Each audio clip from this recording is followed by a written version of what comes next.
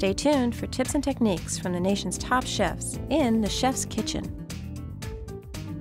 Today I'm with Walter Staib of Philadelphia's City Tavern. What are we going to be making today? Well, it's from the new cookbook, and it's the best-selling dish in the restaurant. It's turkey pad pie at its best. And I buy only the breast of a 45-pound turkey. And you can cube up the turkey in big chunks like so. Onion and carrot and red bliss. The nice part about 18th century cooking, it's all a rough cut. If you're concerned about the calories, you can take all this exactly as I have it here and throw it in your steamer. Then bring it out and then do the same step I'm making now. So if you're concerned about knocking off maybe 150, 200 calories, nothing to it. I deglaze them with white wine.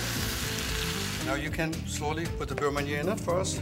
You could do this the day before, put it in the refrigerator, and then make the pie the next day. I recommend it maybe 4 hours ahead of time even. The flavor is going to get better and better. Oh yeah.